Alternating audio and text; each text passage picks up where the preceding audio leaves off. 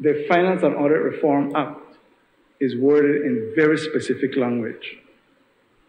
Very specific language. Audits can only be initiated by an Auditor General. And therefore, once she demitted office, no new audit, no new investigation can be initiated.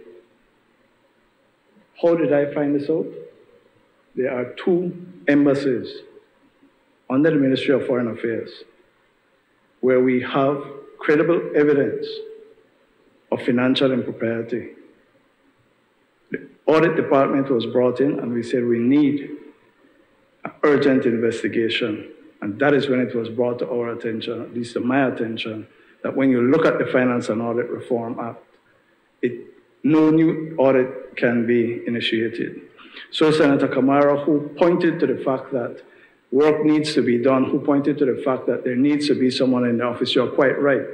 This is a unique situation where the Finance and Audit Reform Act requires an Auditor General to be in place for audits to be initiated. I'm sure there are probably audits that are required in other offices and places, and we need an Auditor General to be in place.